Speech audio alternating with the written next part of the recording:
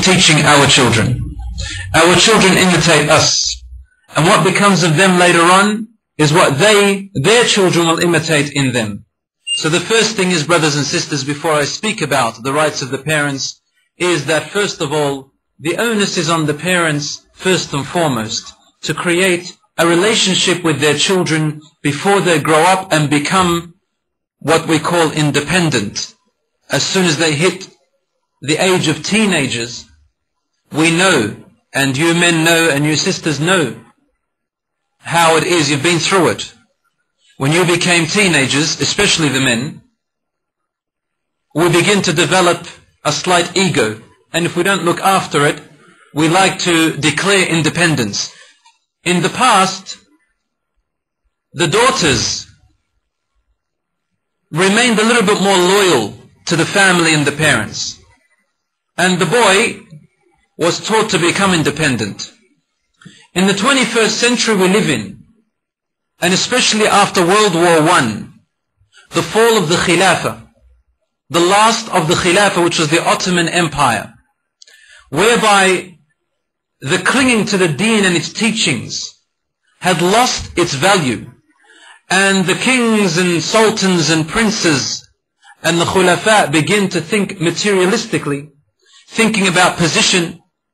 People among the Romans and the Byzantines and even at the time of the Mongols, they were invading the Muslim lands while the Muslims were arguing who is better, Ali radiallahu anhu or Muawiyah. Time has changed.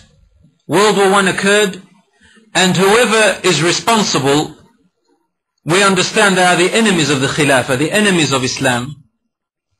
They wanted to break this bond of this Islam which Allah subhanahu wa ta'ala taught us in the Quran once and for all.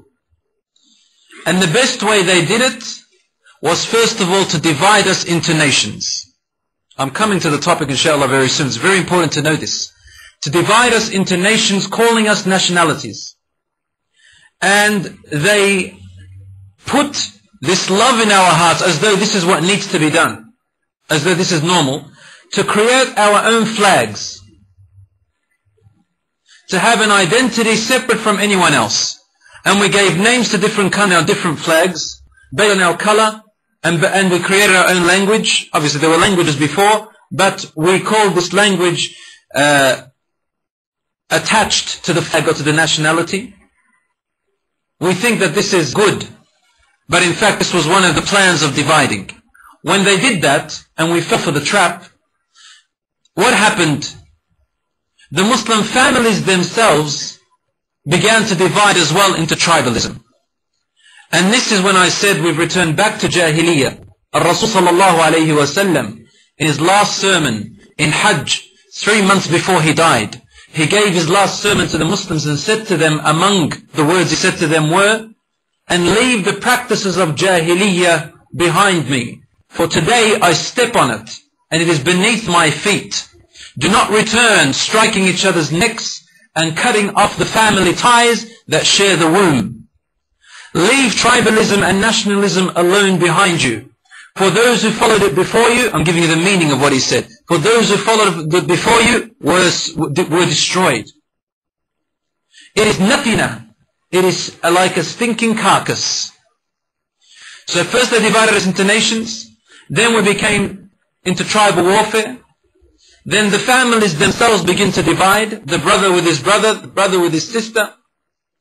Until you found within one family unit, in the Western culture, unfortunately in the Muslim world, we've taken on this attitude where the boy and the girl grow up to the point where they become teenagers and they feel that they must now leave their parents and run their own course in life, as though the parents have no longer any right towards their children, because now they're adults.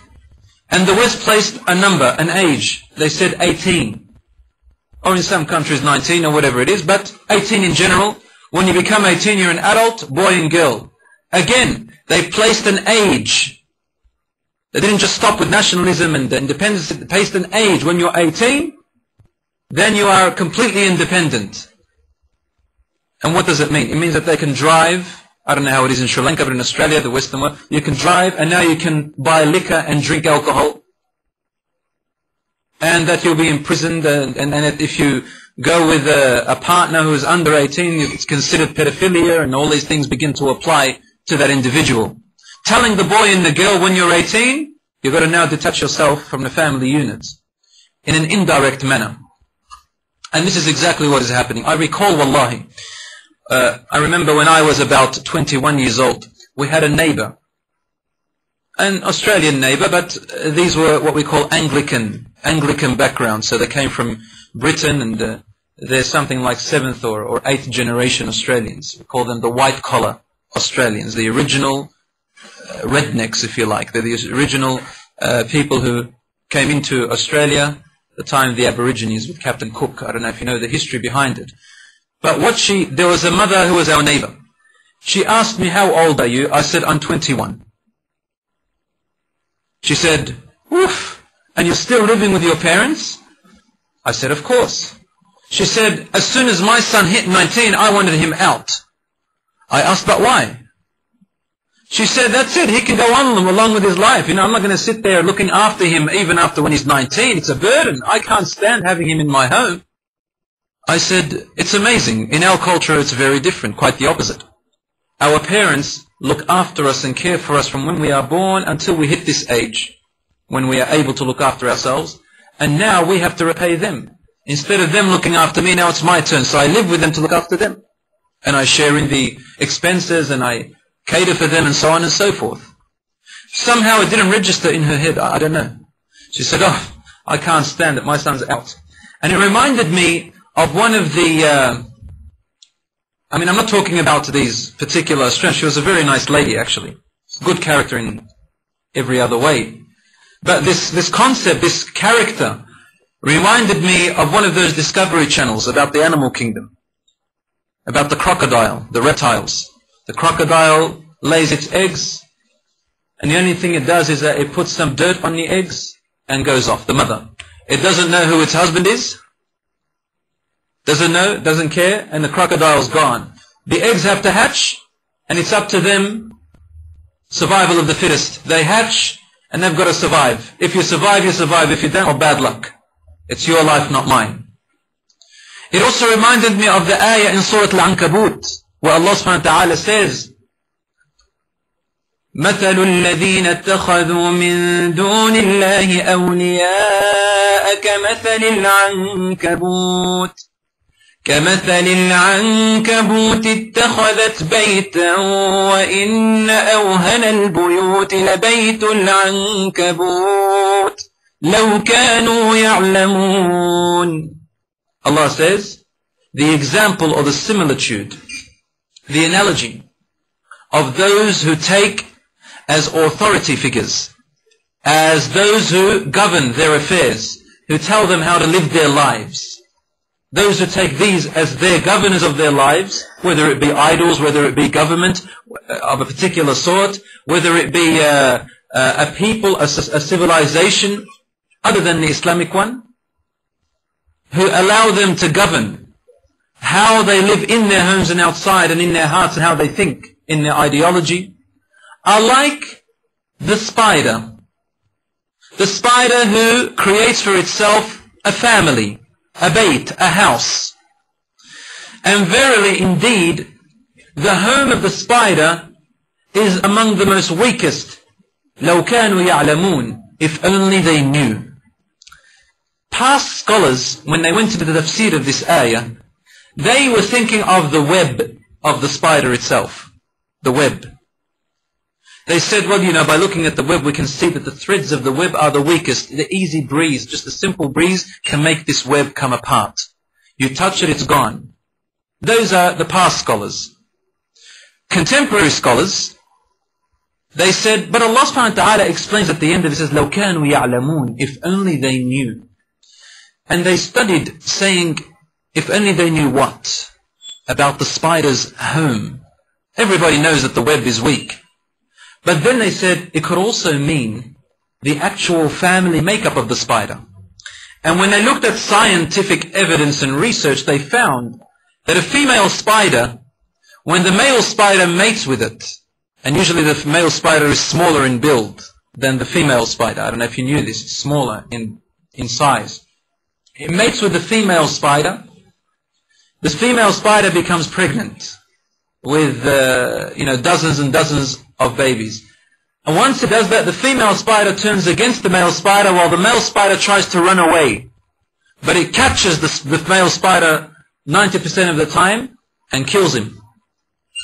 The wife kills her husband. Out of my life, I don't need you anymore. I don't need you anymore.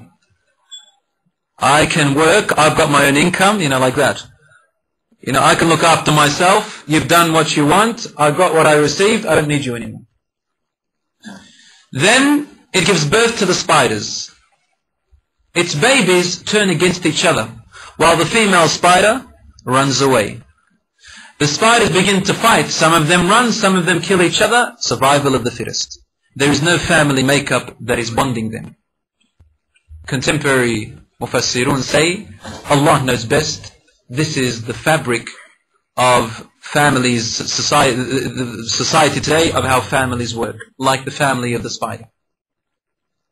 And we can see in the Western world that this is truly the case. And I'm not here to have a go at the Western world. But what I am saying is the truth. Statistically, scientifically, by research, even among non-Muslims read about it. It's all over the internet and in their own books. I once had an interview with The Age newspaper back in Australia, in Melbourne. And they asked me about Islam and the family, and I said, Islam places the utmost importance on family. I said, you have a lot to learn from the Islamic way of life in relation to family makeup, because you are yet to learn a lot from it. They said, we are a Christian country who follows the Bible, and a lot of us are secular.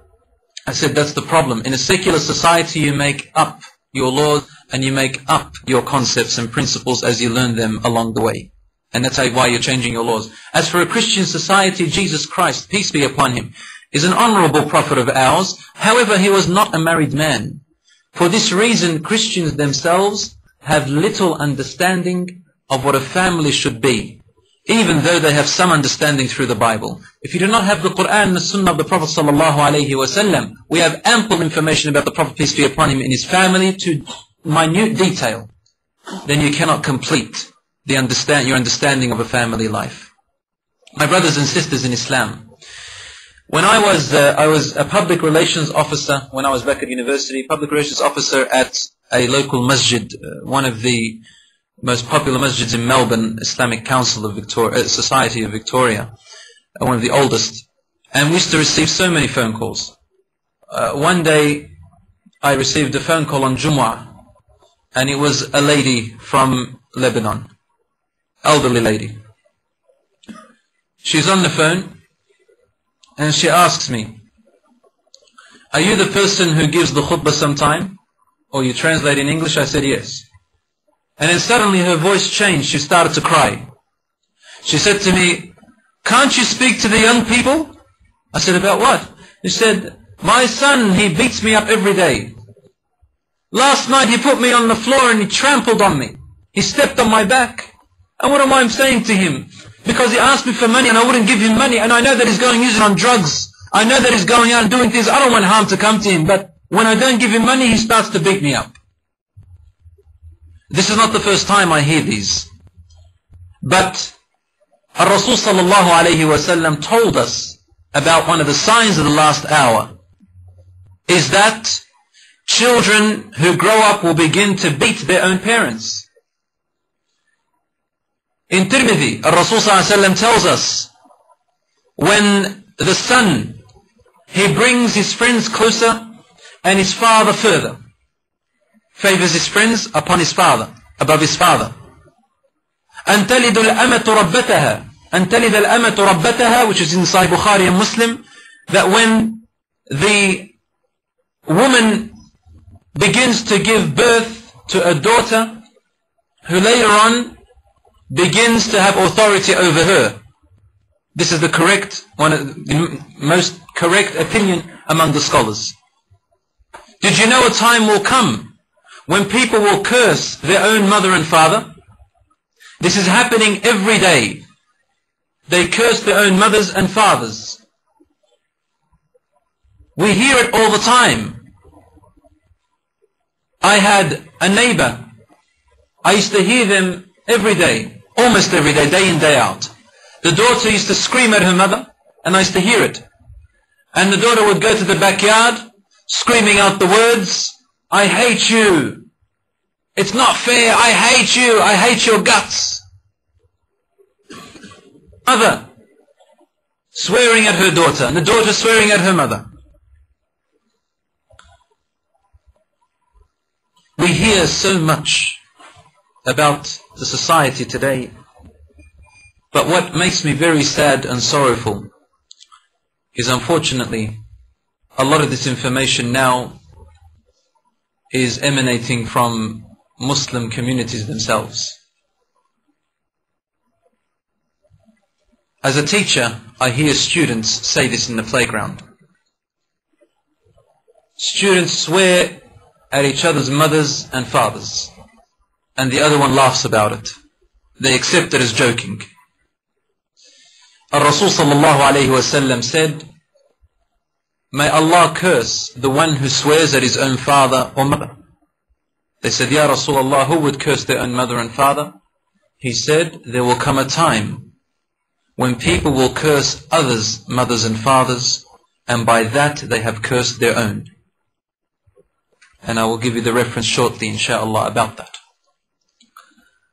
My brothers and sisters in Islam, Rasul sallallahu alayhi wa sallam taught us about how our nation can be built on strength and good morals, and how we can return back to our strengthened once earned glory. It starts from the individual, secondly from the family makeup, and then it extends into the neighborhood, to the community, which makes up society, which makes up a country, which makes up the world. There is a little story just before I go into the rights of the parents. There was a alim in one of the Western countries. He wanted to deliver the khutbah on a Friday, and he didn't know what topic to deliver to the people. To add to that, his little son was 5 years old. He's running around him, daddy, daddy, daddy, dad, dad, dad, dad, dad, dad. I heard this story from a speaker by the name of Siraj Wahaj. I don't know if you've heard this story. He said, daddy, daddy, daddy, daddy, daddy.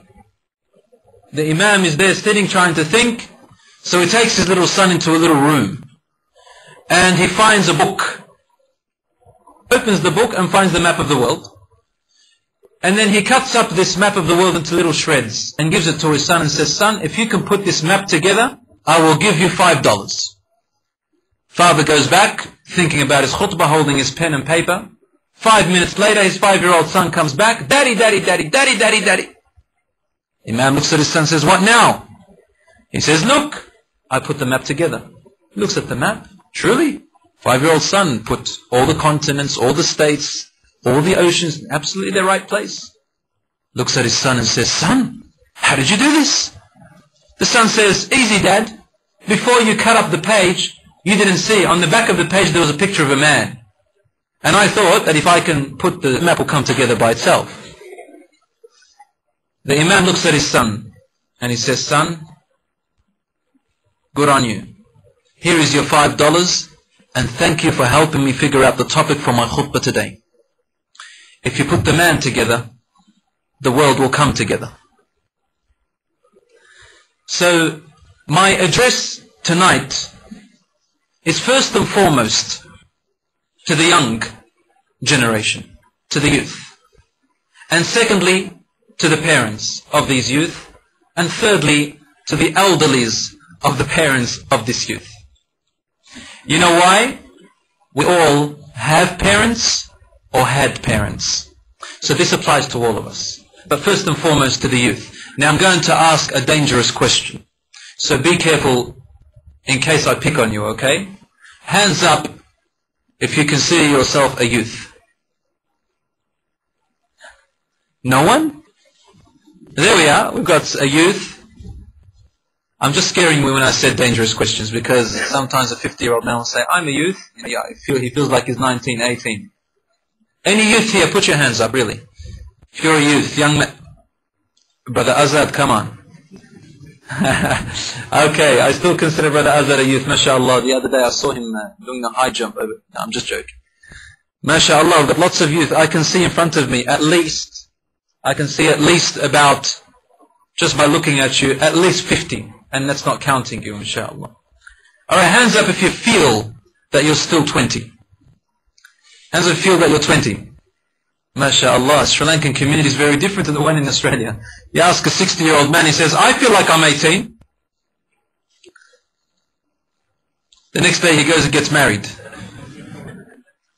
I remember one sheikh called Sheikh Wahid, father of a good friend of mine, about 70, 80 years old. He comes into Fajr prayer one day, and he was a bit late. Usually he's always on time. And he was in the 4th row.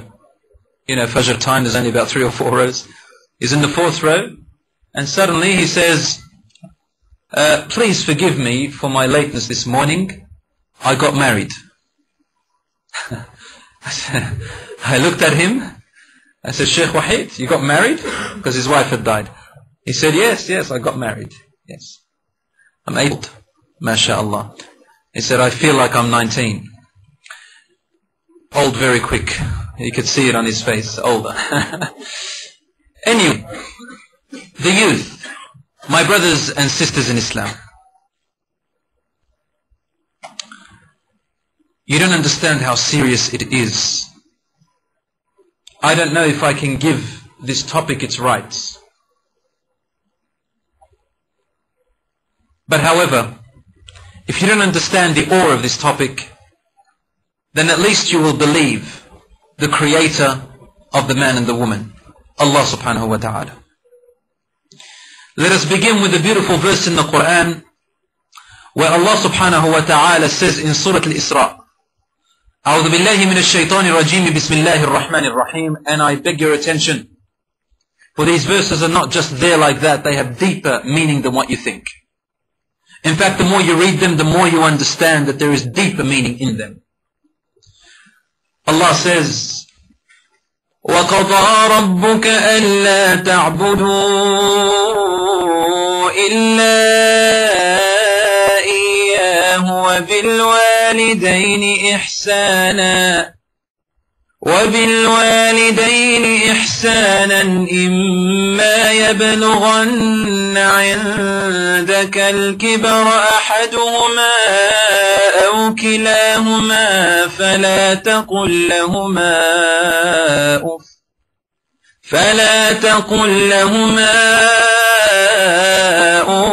وَلَا تَنْهَرْهُمَا وَقُل لَّهُمَا قَوْلًا كَرِيمًا واخفض لهما جناح الذل من الرحمة وقل رب ارحمهما كما ربياني صغيرا. Allah says, and your Lord has strictly commanded you that you worship none other but Him. That you worship none other but Him. And to be absolutely good towards your parents. Ihsan. Ihsan means more than just good. It means to exert absolute goodness even at the times when you are struggling and don't feel like doing it. Continue. No matter how old they become in age, if you live and they live to the time when you see them grow old and frail, then never in all these years dare to even be bad to them, as little as pronouncing a sound of uff towards them. Don't even say uff towards them. And do not talk to them harshly. تنهرهما. Do not talk to them in a rough manner, in a harsh tone. Allah is not even saying the words, He's saying the tone, the sound of your voice. Don't even talk with a harsh tone, a rough tone. وَقُلْ لَهُمَا قَوْلًا كَرِيمًا. But remember, always choose the most generous and beautiful words to say to them. And lower the wing of humility towards them out of mercy. Out of what? Mercy, mercy. Not respect, not kindness, but mercy. Because the word rahmah has deeper meaning than kindness and respect. And say, O my Lord,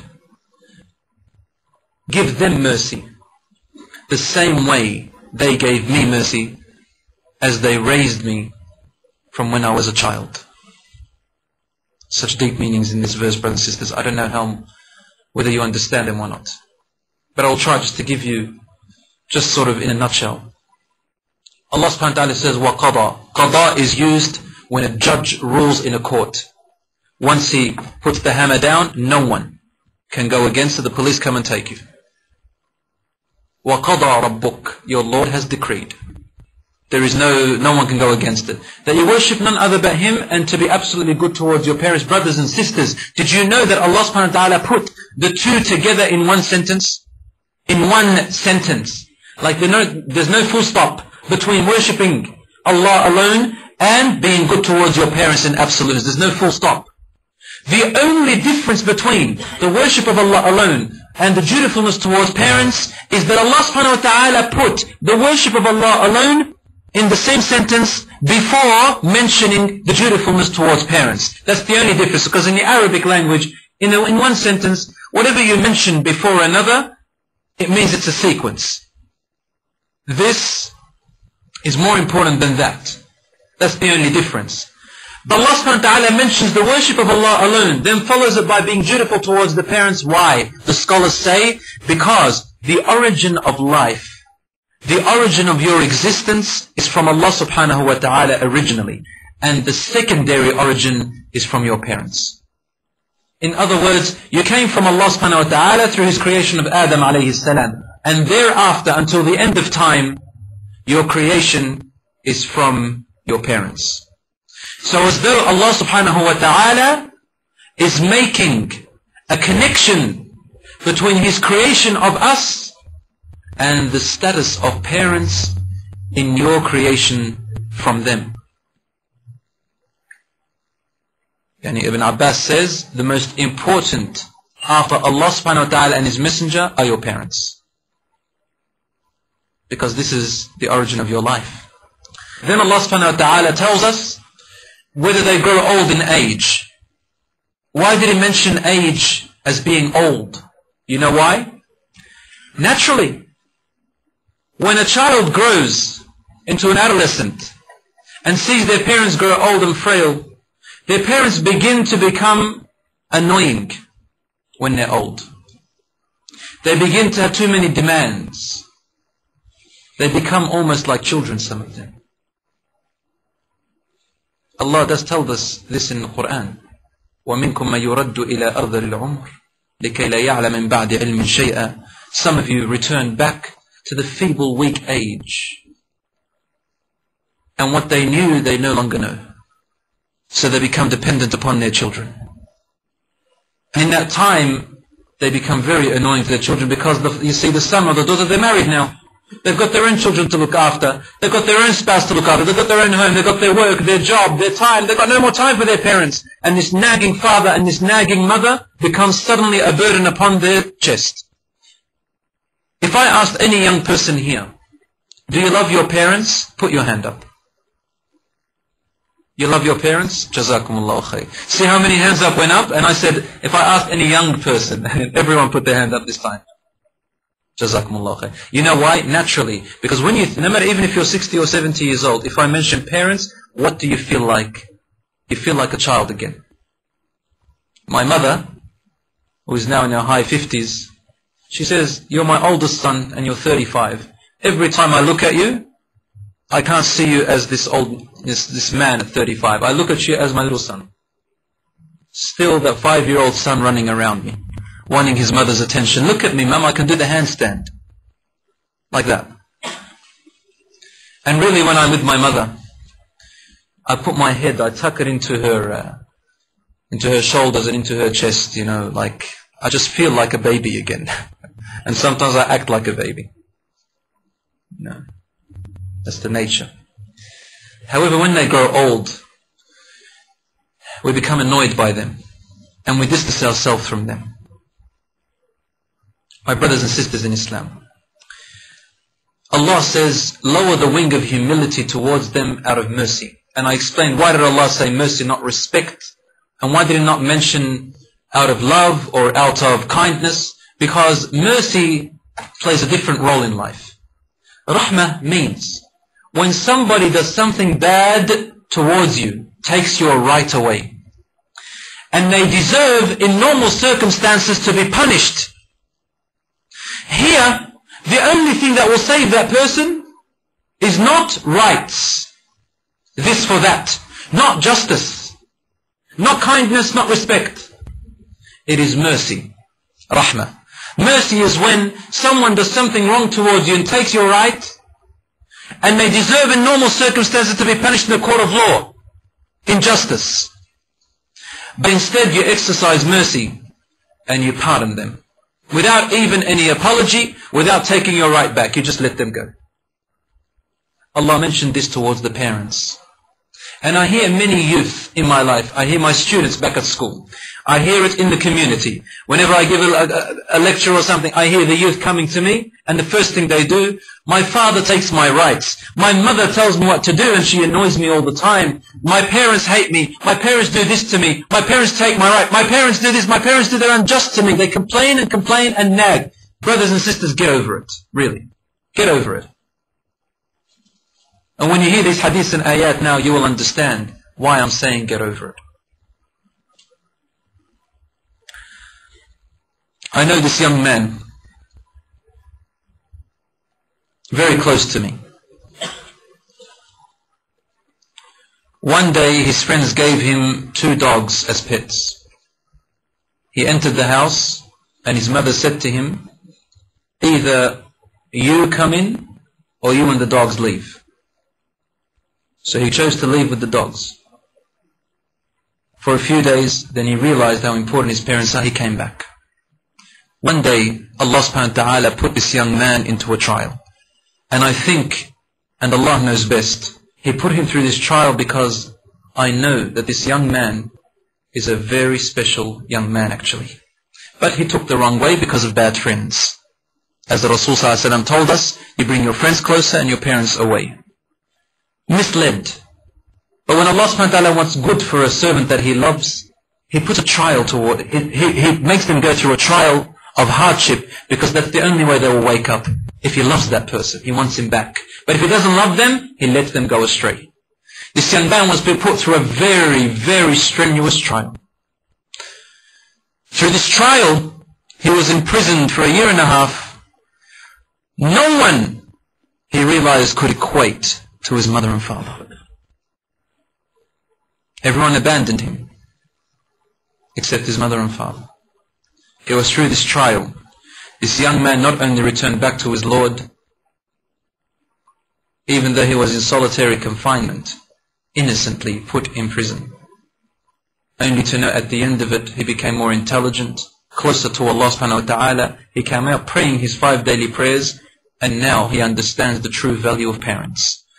I said to him, how about one day I bring you along with me to a lecture and you talk about your experience and talk to the youth about how valuable parents are. He spoke to me a few times and I said, you are speaking deep words, because he went through that experience. Your parents. Let me tell you, why is it that our Quran and Sunnah concentrates so much about the rights of parents more than what it mentions about the rights of children? Did you realize that? If you look into the Quran and look into the Sunnah of the Prophet ﷺ, you will find numerous ayat, numerous ahadith, which reminds the children to respect and obey and be good towards their parents more than what you will find about parents giving their rights to their children. A young person may ask, why is this emphasis so much about parents? You know, I'll tell you why. Because Allah created the parents with an instinctive nature.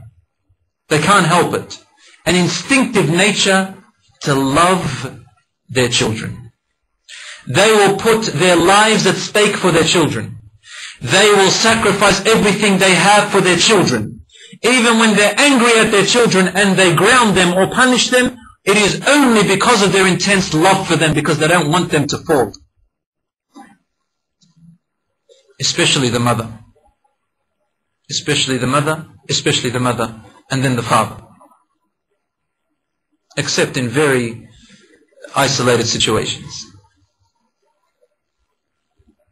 The mother and the father will give everything they have for their children. And let me ask you a question. I'm not talking Quran and Sunnah now, I'm talking natural ways.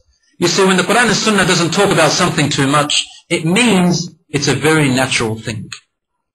You know, when something's very natural, you don't need to talk about it too much. You know, it's the norm. I'll ask you a question. Hands up if you are a parent. Hands up, all the parents. I can see the shadow of the sisters, so if you can put your hand up, I can see the shadow of your arms. If you are yes, mashallah. You are a parent. Youngsters, I want you to listen. If you're not a parent, listen to the question that I'm asking your parents, because this is going to happen to you one day. Hands up, O parents, if you, or actually everybody, hands up if you would like to see anyone else achieve more than you in life. Just generally. No, seriously, come on. Don't just put your hand up like that. None of us instinctively like to see anyone better than ourselves. Isn't that right? I mean, let me give you a humorous question. If you had a group photo with some people, and then someone gave you that photo, who do you look at first? Okay? You look at yourself first, right? Because instinctively, we worry about our own personal state. Parents, I ask you, would I be correct? Hands up if you think that I'm correct in saying this. We as parents naturally don't like to see anyone better than ourselves, except one. The only person we like to see better than ourselves is our son or daughter. Hands up if you agree with me. We like to see our children achieve more than ourselves. And in fact, we don't get jealous of them, but we get very proud of them. Isn't that right? For example, if I made it halfway to being a doctor, what I would yearn for, and this will explain to the youth why your parents pick on you a lot in education. I would love to see my son achieve what I didn't achieve, to become that doctor. If I didn't become the alim that I also always imagined, I would love to see my son even becoming more than that. And I've already burdened my son trying to put in his head now, what do you want to become? He said, I don't know. So you want to become a doctor? Yeah. You want to become an alim? Yes, doctor and alim. That's highest, you know. Doctor and alim in both worlds. We put this into our children because we want to see them achieve more than us. Subhanallah, it's instinctive in the parents to want the best for their children. However, the opposite is not true. The children can never love their parents as much as what the parents love their children. And in fact, there comes a time where that love becomes even less, and that's when you get married and when you have children of your own. Your focus becomes on your children and your wife or your husband. More so for the men. But guess what's happening to their grandparents? When you have children, the grandparents, it will be as though they are living their life again, as if you are born again. We have a saying in Lebanese, says there is nothing more valuable than the child except the child of the child. That's why grandparents, when you keep your children with their grandparents, they become very spoiled. Because the parents, when they were raising you, responsibility, they see their sons and daughters looking after their own children, they say, we don't have to raise them anymore. Now we can give them the candy, we can make them stay up in the night, we can make them watch whatever they want, play and do whatever they want, because that's what they've always wanted for you. But they have a commitment to their responsibility. So don't complain about your parents pampering your children, my brothers and sisters. They are only wanting to do what they wanted for you. There is another verse in the Quran. Allah subhanahu wa ta'ala says, أعوذ بالله من الشيطان الرجيم بسم الله الرحمن الرحيم ووصينا الإنسان بوالديه حملته أمه وهنا على وهن وفصاله في عامين أن اشكر لي ولوالديك إلي المصير وإن جاهداك على أن تشرك بي ما ليس لك به علم فلا تطعهما وصاحبهما في الدنيا معروفا. Surah Luqman verse 14. Allah says, and we commanded man, the human being, to be dutiful towards his parents. His mother carried him agony and pain upon agony and pain, and she went through labor and then breastfed him or her for 2 whole years. Behold, thank me and thank your parents, and to me you will return. And if your parents strive in jihad, jahadak, they strive with all their might to make you make partners with me, disbelieve in me, in ways which you have no knowledge of or which I have not commanded you to do so, then do not obey your parents if they do that. However, still maintain your duty of kindness towards them. Live with them on good terms. In this verse, Allah subhanahu wa ta'ala is saying something remarkable. Allah says, we command you to be good towards your parents, and then He mentions your mother. She carried you agony upon agony. This is in pregnancy. I challenge any man here or youngster, and just place it underneath your shirt. And I want you to walk around. Just for one day and one night. You're not allowed to take that soccer ball out. Have it, sit, stand. You've got to go to school. You've got to go to your work with the soccer ball in there. And then when you go to sleep, you have to just the soccer ball. I bet you can't even sleep the night. I bet you can't even do what you want to do. It's going to be so difficult, just a soccer ball. Your mother carried you for 9 whole months, and you kept getting bigger and bigger. It didn't get easier, right? The bigger you became, the heavier you became, and the more back pains and kidney pains, and then it comes with side effects, cholesterol and diabetes, and the body changes, and then she's never the same as before. It's all your fault. And we forget this. Yet even upon that, Allah gave her the strength. And then she breastfed you for 2 whole years or so.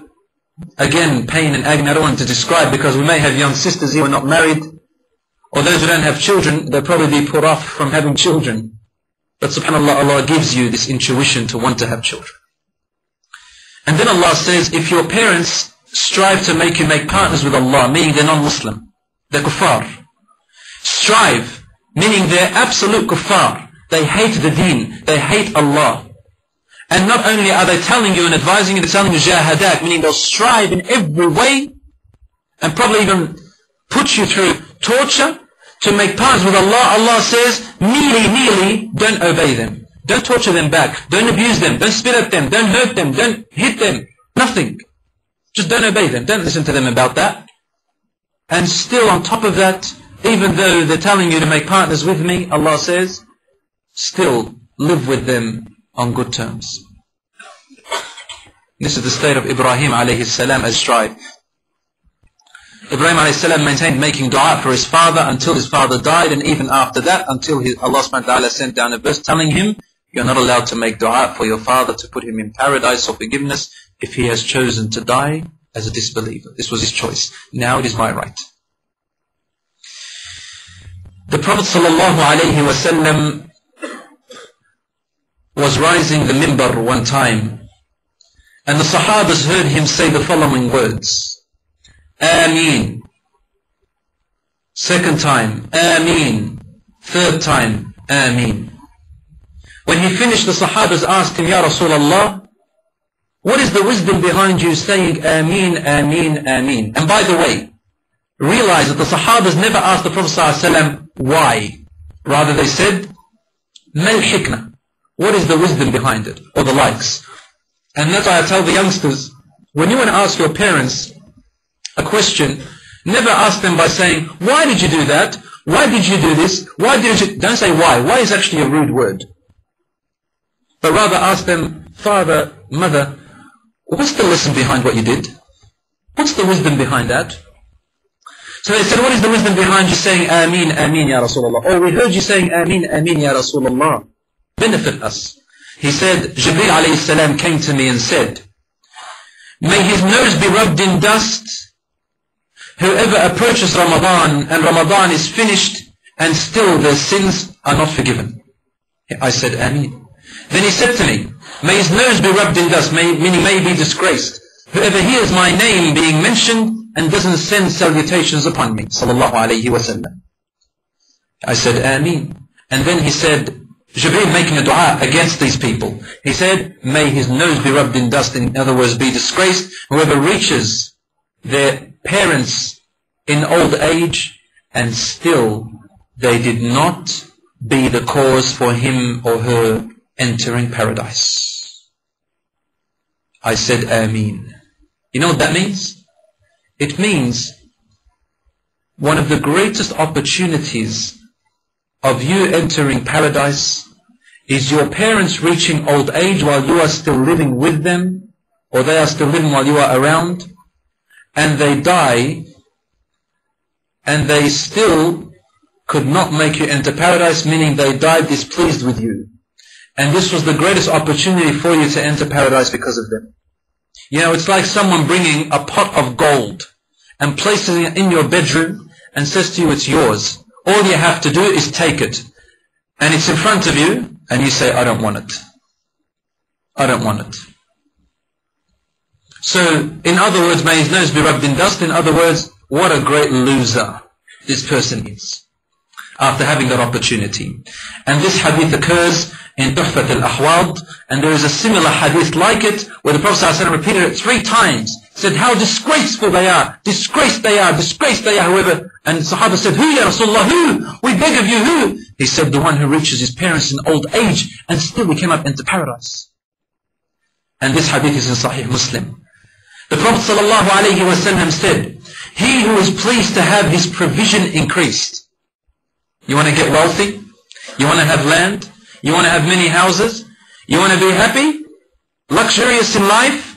He who wants this to be increased in his lifetime and his lifespan be extended, meaning you want to live longer and healthy and happy, then let him keep relations with relatives and kinship.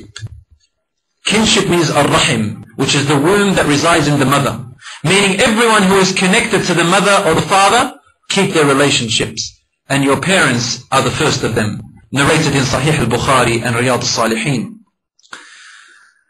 Allah subhanahu wa ta'ala says in the Quran, يا أيها الناس اتقوا ربكم الذي خلقكم من نفس واحدة وخلق منها زوجها وبث منهما رجالا كثيرا ونساء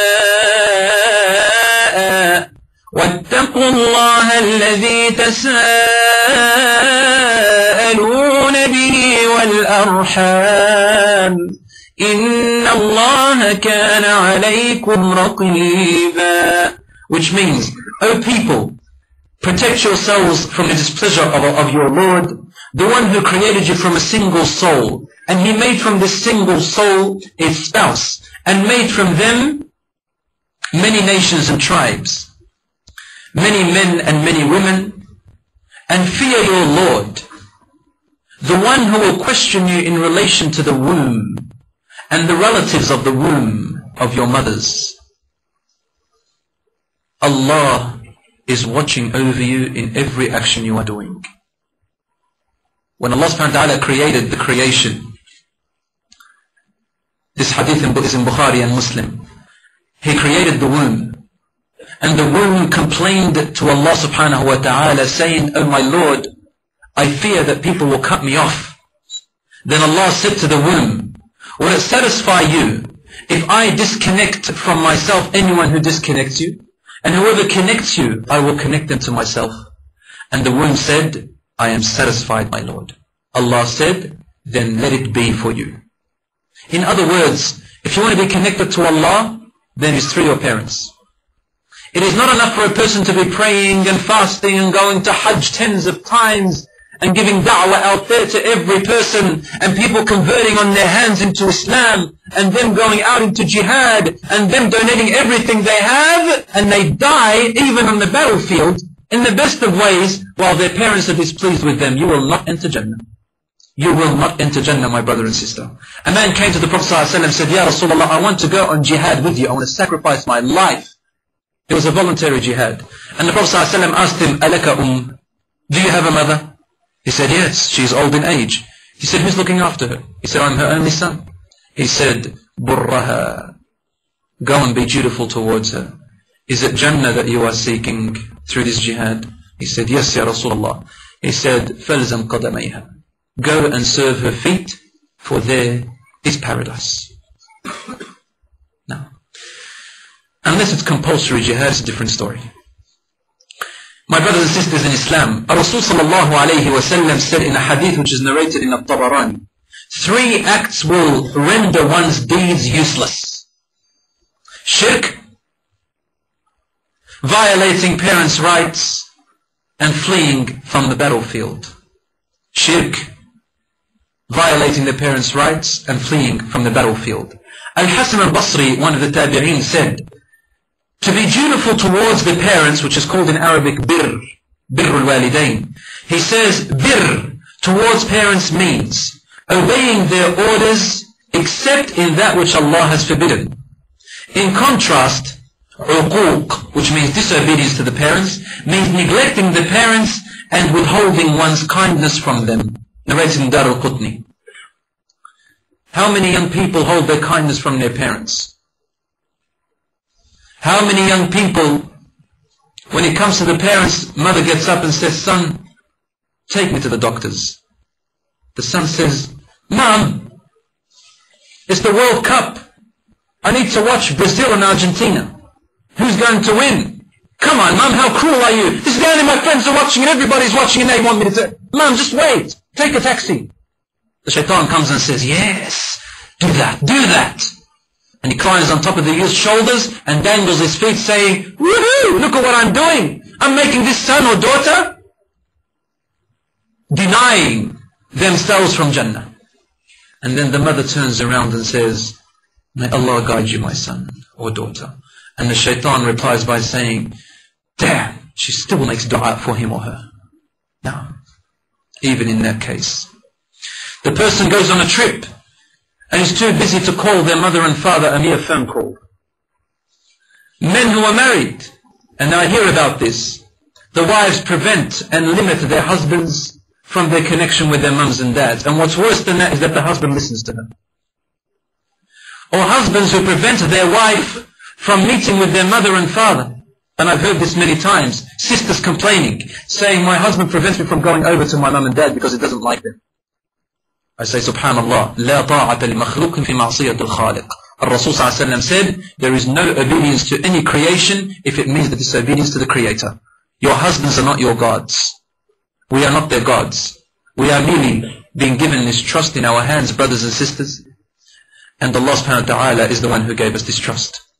There is a hadith which is narrated in Sahih Muslim and Sahih Bukhari. Rasul said, shall I not inform you of the biggest of the major sins? You know, we hear about major sins, right? Imagine Rasul is saying, I want to tell you, not just the major sin, the biggest of the major sins. Like this tops the cake. He said, and he asked it 3 times, shall I not tell you of the biggest of the major sins? Shall I not tell you? Shall I not tell you? The Sahaba said, please tell us, Ya Rasulullah.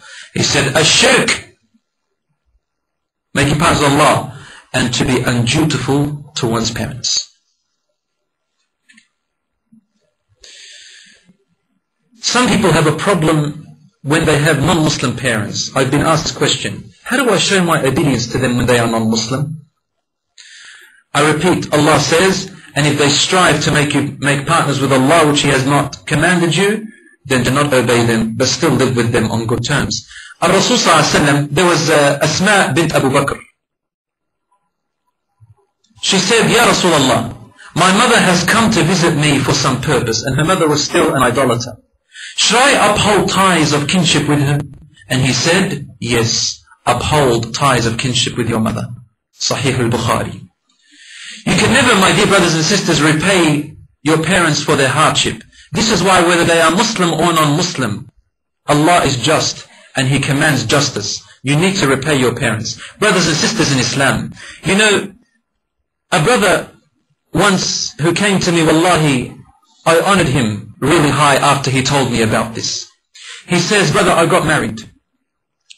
And my parents mistreated me in my marriage. They didn't like my wife. And my wife began to hold a grudge towards my parents. Because of that grudge, she felt that my parents were stepping on me. You know, she kept saying to me, why do you keep listening to them and going over and doing what they want? You're being stepped on.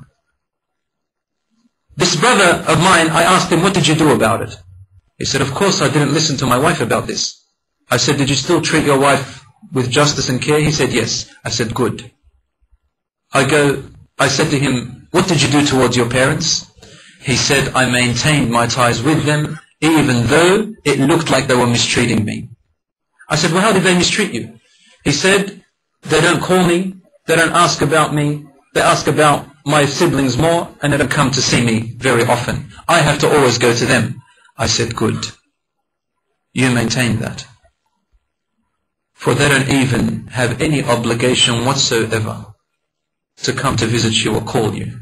In fact, if they never called you again, and never visited you ever or even mentioned you, you still owe them. For in all those years that you were raised with them, what did you give them back? How could you even equal what they have given you? You owe them already. You're in debt. You're in debt. Rasul sallallahu alayhi wa sallam, this hadith is in Sahih Muslim. Rasul sallallahu alayhi wa sallam was sitting and then was lying down. Then he sat up. And he said, you are to be dutiful towards your parents. I'm paraphrasing. And a man stood up and said, Ya Rasulullah, وَإِن ظَلَمَهُ, even if his parents have oppressed him, they wronged him. And the Rasul sallallahu alayhi wa sallam lifted his arms up and said 3 times, وَإِن ظَلَمَاهُ وَإِن ظَلَمَاهُ وَإِن ظَلَمَاهُ, even if they oppressed him, even if they oppressed him, or even if they oppressed him or her. Zurrah ibn Ibrahim, one of the companions of the Prophet sallallahu alayhi wa sallam, said, a man came to Umar ibn al-Khattab radiyallahu anhu and said, I have an old mother who is unable to go to answer the call of nature. So I carry her on my back. I also help her perform wudu while turning my face away from her out of respect. Have I fulfilled my duty towards her? Umar ibn al-Khattab radiyallahu anhu replied, no, you have not. The man said, even though I carry her on my back and exert myself in her service. Umar radiallahu anhu said, you see, she used to do the same for you when you were young, while hoping that you will live. As for you, you wait when she will go away. It can never be equal. When she was raising you, she was anticipating, looking forward for the day when she will see you blossom and live. But now what can you look forward to? No matter what you do of goodness towards her, all you see ahead is her death. You'll see your parents' death. So how they can never be equal. It's impossible. And this hadith is narrated by Ibn al-Jawzi in his book Bir al-Walidain. There is another hadith by Ibn Abbas radiallahu anhu, when he was translating or interpreting the ayah, Anishkur li wa li walidayk, Allah says, thank me and thank your parents. He said this means, if you thank Allah but not appreciate your parents, then your thanks to Allah will not be accepted. And Rasul sallallahu alayhi wa sallam said this hadith in Sahih al-Jami', he said, the Lord is pleased with the pleasing of the parents, and the Lord is angry with him who angers their parents. Jihad in the path of parents, a hadith narrated by Al-Tabarani. He said that the Prophet ﷺ said, at the time of the Prophet ﷺ, a man passed by one day showing eagerness and vigor in seeking his means of livelihood. Meaning the Sahabas were sitting with the Prophet ﷺ and they saw a man passing by. He's going towards his work. But he was striving, looking here, working there, in labor, earning his livelihood. The Sahabas looked and said, SubhanAllah, what kind of a man is this? They said, Ya Rasulullah, we feel sorry for him. If only he could use his energy for the sake of Allah. In jihad, for example. Rasul ﷺ turned to them and said, if this man is going and working hard in order to support his young children which he has, then he is on jihad. Or if he is working to support 2 elderly parents which he has, then he is on jihad. And if he is working to support himself so that he will not beg, then he is on jihad. But if he is doing that to show off and full of pridefulness, then it is in the path of the shaitan. So jihad is through the parents as well. Allah subhanahu wa ta'ala praised Yahya alayhi salam and mentioned Isa alayhi salam in their dutiful towards their parents. In the hadith, Rasul ﷺ said in Sahih Bukhari and Sahih Muslim, when a man came to him and said, Ya Rasulullah, and you all know this hadith, he said, Ya Rasulullah, Man ahaqqu an-nasi bi suhbati? Who are all the people has the most right of my companionship towards them? Rasul and my service, Rasul ﷺ replied, Ummuk, your mother. He asked, Thumma man, then who? He said, your mother. He said, Thumma man, then who, Ya Rasulullah? He said, I say your mother. قال ثم من? He said, who then? قال ثم أباك. Then your father. A lot of people ask this question, how can this be? Why? Ibn Hajar rahmatullahi alayhi comments by saying, this is because the mother goes through 3 stages which the father can never go through. Number 1, she goes through the first stage of pregnancy. This is number 1. The second stage is delivery, the labor. And then third stage is breastfeeding. And each one of these stages the father could never go through. This is why the Prophet ﷺ said, your mother, your mother, your mother, then your father. The father then comes into the stage of assisting the mother, and the mother assisting the father in raising you. Also, in the Sharia, if the father goes poor, and the son is able to help, then he must spend on his mother in precedence over his father. This is what this hadith means as well. My brothers and sisters in Islam, now I go to the etiquettes and manners of how we must treat our parents in our daily life. My brothers and sisters, listen carefully.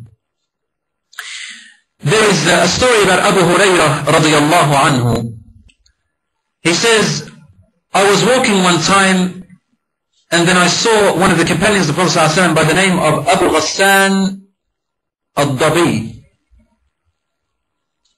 I saw him walking in front of an elderly man. So he was walking, and this young man was walking in front of an elderly man on their way.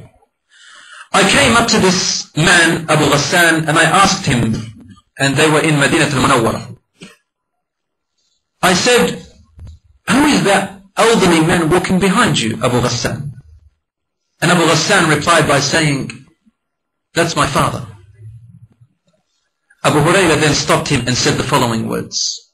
He said, Ya Abu Ghassan, you have missed correctness and you have contradicted the sunnah of the Prophet ﷺ. Do not walk in front of your father, only behind him or on his right side when he walks. And do not let anyone separate between you and him while you are walking. Do not take a bone that has meat on it to eat it, which your father has looked at, for he might have wanted that bone of the meat to eat it himself. Do not look straight at your father towards his eyes in sharpness. Do not sit until he sits, and do not sleep at home until he goes to sleep first, because maybe he will need something from you. Now this is the ideal character towards our fathers and mothers. This hadith is narrated in At-Tabarani. Some youngsters today who don't understand the value of their parents until they become parents themselves, and then they realize when it's too late. When it's too late. What do? When they are sitting on the table or on the ma'idah when they're eating, I want to show you of ways that they disobey their parents and they don't realize, with this Western influence and other influences. If their mother and father ask them to do something which they don't like or too lazy to do, and the son or daughter is thinking of going on their PlayStation or their Wii game, or they've got someone to chat to on Facebook, they've got something very important, what are they going to say? Hey, what are you doing today?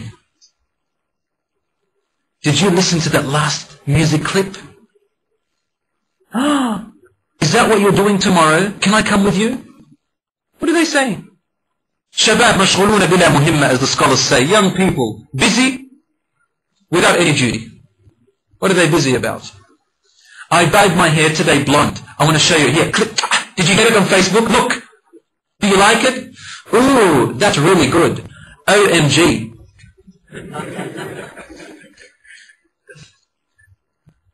Or the boys, too busy for their parents, wanting to go on Facebook or chit-chatter. We used to have MSN, but now it's died out, right? This is for the youngsters. Now they're coming up and saying, hey, did you meet her? Tell me. What did you talk about? Are you going to go on another date with her? Our youngsters have got several hats now, unfortunately. In the past, our parents used to be afraid when their children, when we used to go out into the streets. They used to think, where are they going? Who are they walking around with? So when we're at home, they feel safe. Today, unfortunately, with great sorrow, it has become opposite.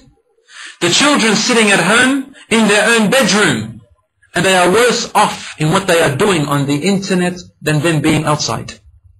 They are exploring everything and doing everything in their own bedroom. For me, this is something abnormal. For me, a child is meant to be outside playing, man. What is a child doing inside their bedroom? We used to ground the children by saying, go to your bedroom. Go to your room. And they say, I don't want to go to the room, my friends are waiting. Now, we have to ground them by saying, go outside and play. The child says, I don't want to play, come on, I want to sit inside the bedroom. Why do you want to sit inside the bedroom? You find they've got their own internet and laptop. I advise you parents, and I know that the youngsters are going to hate me for this. I don't care, hate me. Alright? Hate me because I'm going to say it in your face. Parents, never leave the internet or the computer in their bedroom. Don't buy them one to keep for themselves. Always keep it out in the lounge where everybody can see. Keep it on the table and turn it around so that even guests can see it. Everyone. Establish a bit of trust with them. Give them your password for one of your accounts, but make your private accounts with a separate password so that you can establish trust between them. We're going to talk about that inshallah in 2 days about youth culture.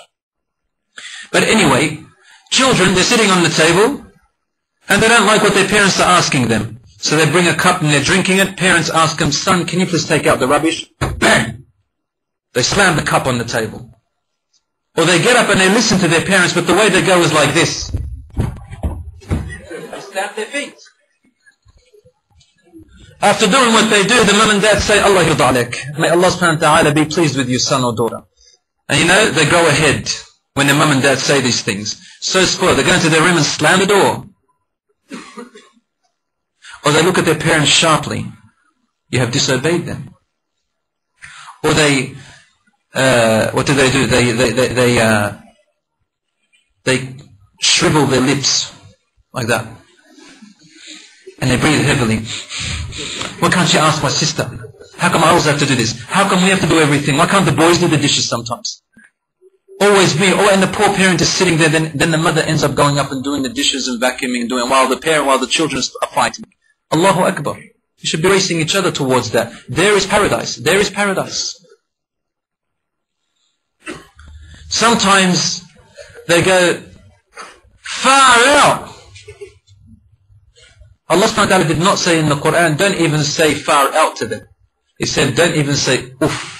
Al-Rasul sallallahu alayhi wa sallam says, which is narrated by Ibn Abbas, he says, if there was in the Arabic language a word that was more inconspicuous, more subtle, more simpler, more less in meaning than uff, Allah would have mentioned it in the Quran. Uff. Far out is worse. Oh my God is double worse. How can you say, oh my God, when God told you, obey them? And you say, oh my God, who are you really disobeying here? Your God or your parents? Allah. So these are worse than that. Rasul ﷺ in Sahih Bukhari, Abdullah ibn Amr ibn al-As says, a man came to the Prophet ﷺ to give him allegiance, saying, I have come to give my bay'ah, my allegiance, to perform hijrah to Medina. In hijrah, we all know how important that is. But I left my parents crying. In the hadith it doesn't mention whether his parents were Muslim or not.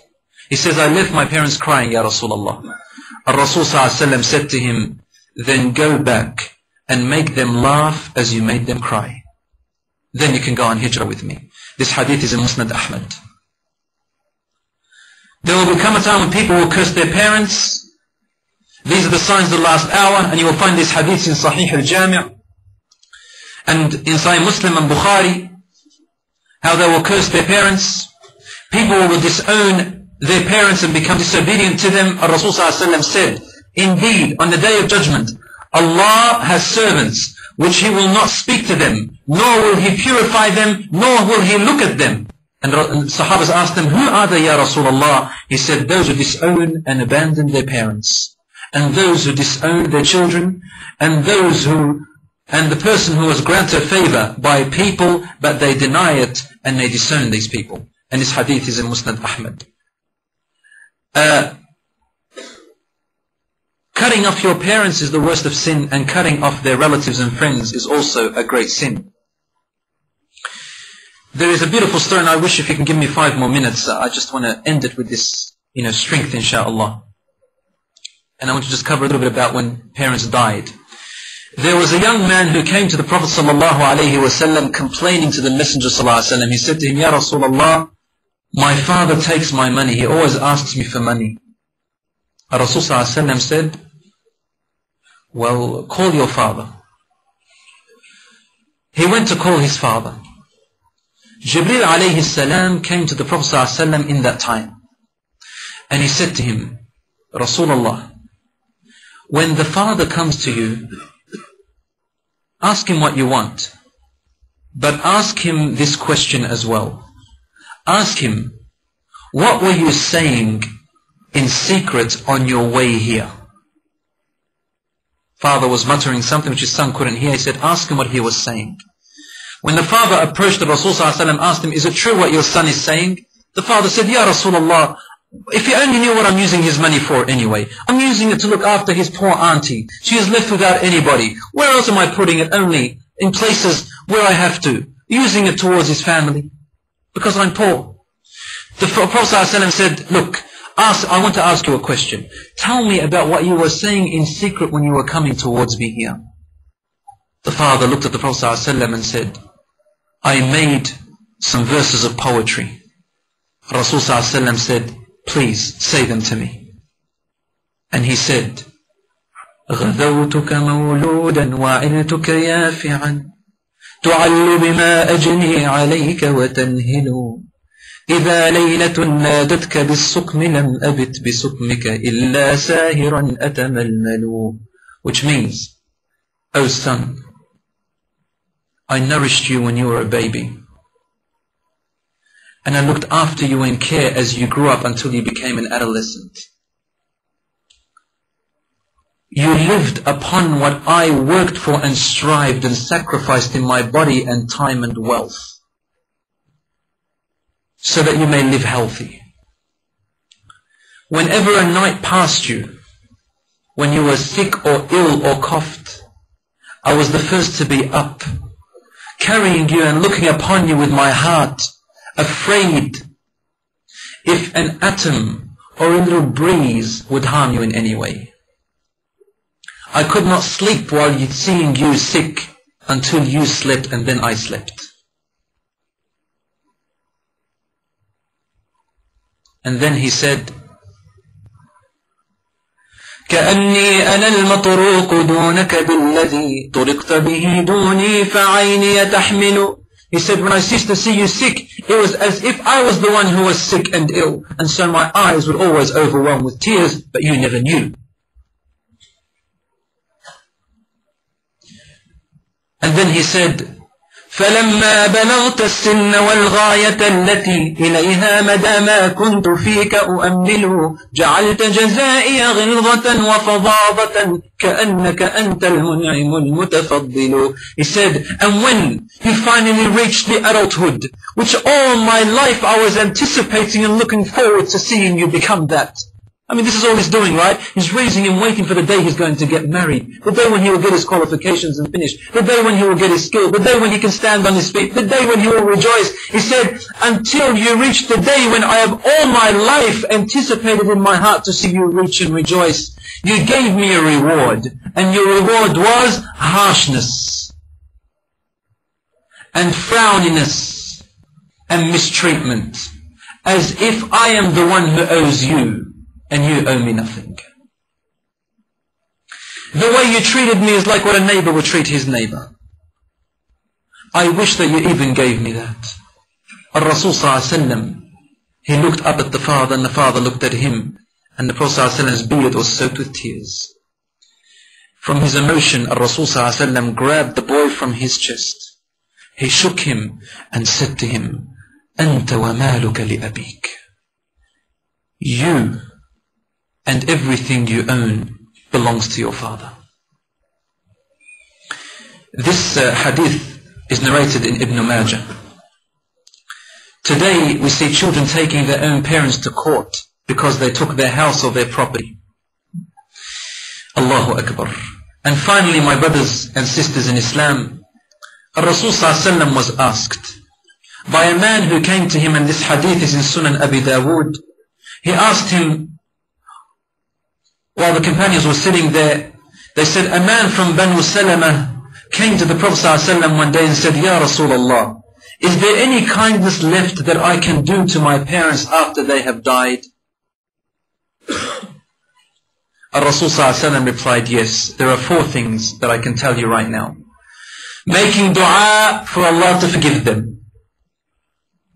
Brothers and sisters, don't think that if they've died, that our duty towards them has been cut off. You still have a duty until your death. Making dua for them, for Allah to forgive them until your death. Number 2, to fulfill their promises and their will, which they have left behind. Number 3, to be generous to their friends.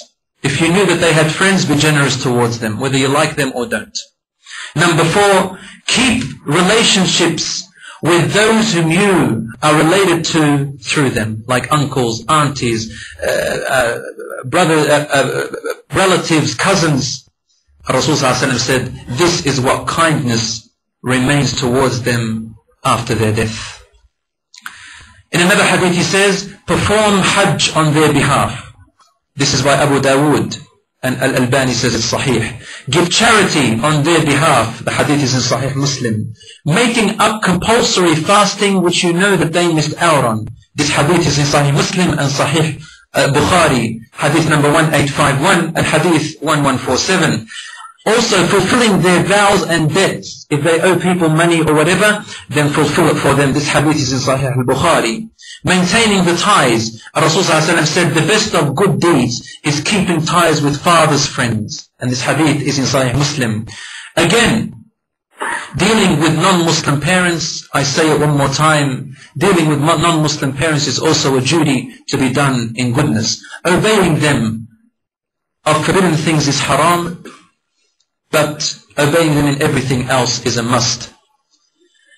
Parents, if they tell you to do something of an act which Allah loves, but it is only voluntary, and they say to you, don't do it yet, you must obey them. For example, you want to pray a nafil prayer, and your mother says to you, son, daughter, just help me out before you pray. What do? Pray first, or go to your mother first? Go to your mother first. Father says to you, son, can you help me calculate these earnings today? And you are about to go and do a sunnah.